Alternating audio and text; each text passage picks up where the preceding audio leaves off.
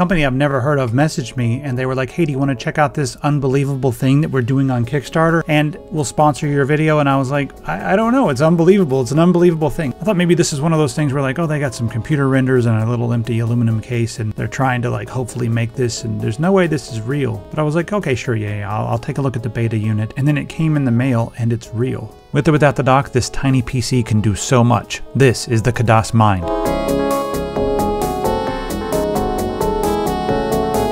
And I've looked at a lot of tiny computers, but I think one of the things that's unique about this one, and possibly a little bit different, is the dock on the bottom. Now this is PCI Express 5 speed, which means you can do a lot with it. Now if you wanted to, you could get a regular dock like they have here, and then I've got the one here. I saw this and I'm like, oh, I need this. So this is a slightly bigger dock, but inside there's a 4060 Ti. So you can take that with you, do your office stuff, and then come home and plug this in, do 3D work, but also play games, because the 4060 Ti, and it's this tiny unit. Now, even without the 4060 Ti, you can still power up to 4K displays at 60 Hertz. I'm going to try to talk through a few of the specs on this. So the power adapter on this is just USB-C. It came with this, but you do need to make sure that your USB-C plug can provide some power. Some of the really cheap ones won't be able to output enough. It's weird. USB-C is a strange thing. All this is powered with only a 65 watt adapter. It is compatible with PD fast charging with gallium nitride support. The form factor on this is 5.7 inches by 4.1 inches by 0.7 inches. It's not even an inch thick for a mini PC. That's 146 by 105 by 20 millimeters. So instead, a good way to like measure this out is it's a quarter the size of a piece of A4 paper. And for the people in America, that's maybe about the same size as a piece of notebook paper, I don't know. 450 grams, by the way, for everybody in the civilized world. Before I even get to all the specs and features, I want to talk about the use case for this. And a lot of it's the portability, being able to have a couple different docks, one at your office, one somewhere else, or just being able to take this to a coffee shop with a tiny like 16-inch portable screen and using like a small Bluetooth keyboard or something. Something like that's pretty cool, because you got a lot of power here, but just being able to have, one computer that you move around from different places and have all your stuff on it. So when you unplug it, it can go into standby. So it's got its own internal battery backup that'll run for 20 minutes if you unplug it. Beyond that, the Khadas Mind can sleep for up to 25 hours without an external power source, and it can do 48 hours if you put it into hibernate mode. I mean, even if you're just at home and it's plugged in and you're using it and the power goes out, you're not going to have data loss because you've got a battery backup built in, so you can finish up what you're doing and then save your stuff safely and then shut down your machine safely. Now this is a beta unit, but I'm going to read the specs that they have here. It's got up to a 13th gen Core i7 1360p, and then we have the Intel Iris Xe graphics on the inside. It uses LPDDR5 memory, and we have dual M.2 support on the inside as well. Grab my handy decibel meter. While this is running, it picks up about 45 to 50 on the decibel meter, which is not loud, but you can hear it, so I don't want you to get it and think it's completely silent. It's very silent if you're just doing word processing using the internet or something to that effect, but if you're doing 3D work, rendering, or if you're playing a video game, you will hear this. It made the decibels near it within like a 2 or 3 foot range go up by 10 to 15.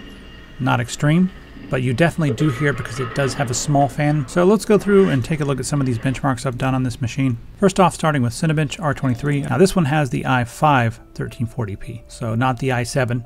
So this is a different model. Remember not too long ago when the 7700K was like the thing?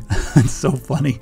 And now this tiny thing that's not even a pound is faster than the 7700K. So while it's not going to outperform the CPUs that are ridiculous, like these up at the top that are for giant workstations, for the size, I don't know if there's anything that's this fast at this size. Now this is our Geekbench score. Go on in there and let you take a look at that. Both single and multi-core. And then I also did superposition, even though that's probably a bit much, but it'll give us a good idea because it taxes the GPU and the CPU at the same time.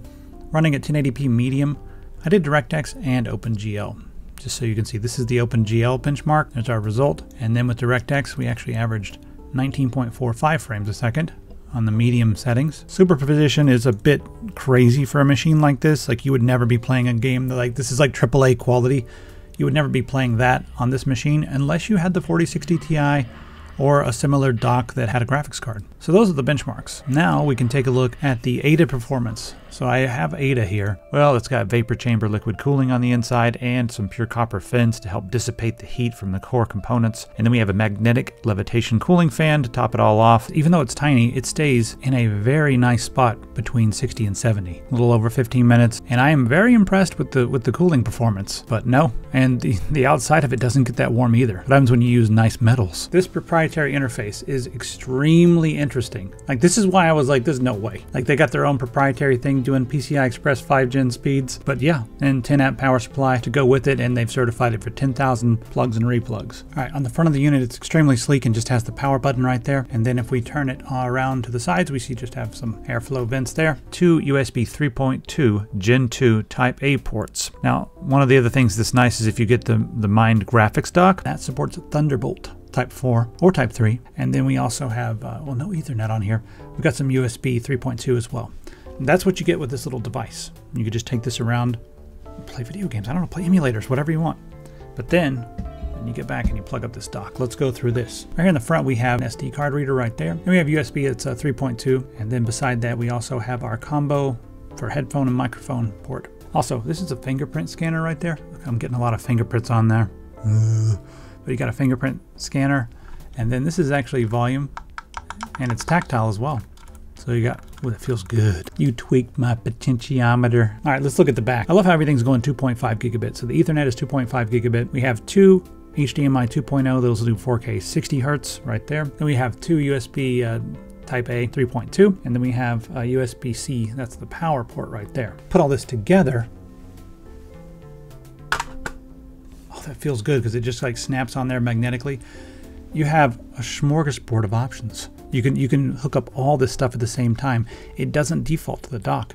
You can still use these ports and these ports because the PCI Express Gen 5 connector activates this, but you still got these. So you can use this HDMI and this HDMI and these things. You can hook up to 4 monitors, and yeah, it's kind of crazy. We have a nice little rubberized texture on the bottom so it doesn't slide around wherever you put it. The other thing I didn't expect is once I started playing some games, sound started coming out, and I'm like, where's that sound coming from? And I looked around and I was like, oh, it's got sound.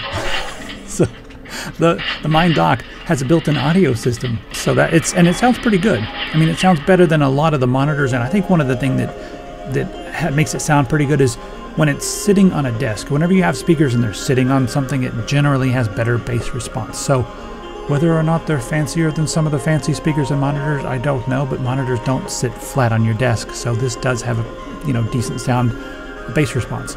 It's not going to replace your ridiculous surround sound system or your fancy headphones, but it's awesome if you want to go somewhere and play emulators or just play videos, tutorials, whatever, or if at your office if you just need a speaker. Just make sure the volume's down and don't forget that it has a speaker just in case, you know. So right now there's only a few days left for this on Kickstarter. I wanted to get this done before then, even though I'm busy. So I put a little extra time into looking into this, and yeah, I think it's pretty cool. And I kind of want that 4060 Ti dock because I've been thinking when I go to Japan, try to stay there for a few months if possible. This would be awesome to have with that 4060 Ti dock. Yeah, anyway, let me know what you think in the comments. Are you thinking about getting one of these? Is there anything else you want to know about it? Let me know. See you in the comments.